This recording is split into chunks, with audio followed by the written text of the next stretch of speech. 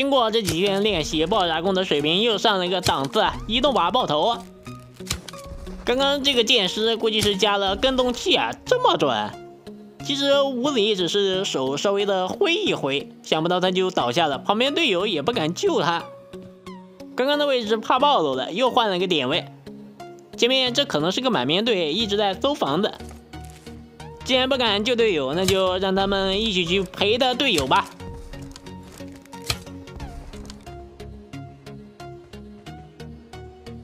哎，想救人是吧？直接给他制造一波远程轰炸区。爆炸弓在一个高点位打低点位的对手，是形成碾压之势啊！即便躲在掩体后面也能炸到。而且这种轰炸区比天上来的更先进一点，是精准轰炸。既然他们不救人啊，那收了人头就可以直接走了。跑到这里，后面来了个火力车，听声音像个吉普，这里车被卡住了。回头爆炸弓扫车，这是什么操作？对面有个狗杂，先锋音。这个时候非常危险，右手边有个人冲你，走一下，再来一发弓箭。本来觉得这个时候活不了啊，回头准备先把他队友补了。最好临走之前换一个，结果发现，哎，我好像又活了。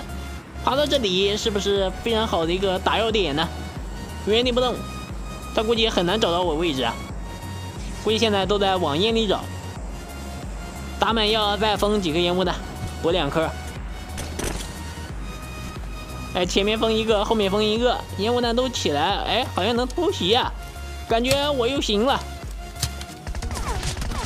哇，这对手火力太猛了，打扰了，再封2颗烟就准备走了。这波烟雾弹直接给Ziyi打没了，但是收获1个人头。见好就收啊，我确实怂了呀，等到决赛圈再回来报仇啊。没发现我，溜了。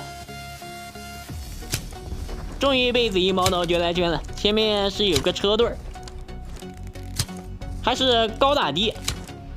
弓箭立马制造一个小范围轰炸区，随后呢又击倒2个，走近一点。有几个已经跑到掩体后面了，不太好补人呀。丢几个手雷，下波圈貌似是不太好进。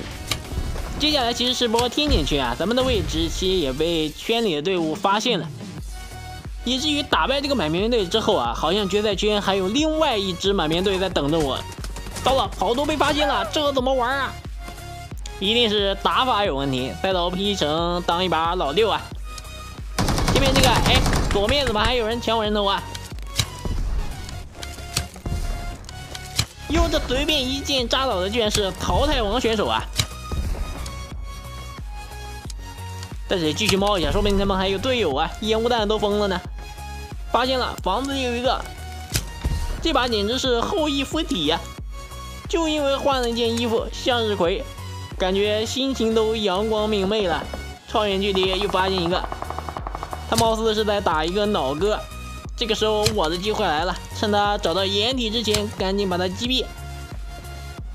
这个距离差不多有100多米，没什么难度。防区里有一个手点仔，打了几箭没扎到，还被他98K 发现了。换个点位，再偷袭一手。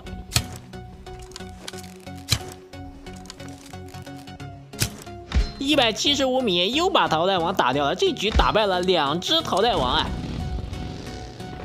哎，远处还有人，看不清楚，好像是个伏地魔。这个距离有200多米吧？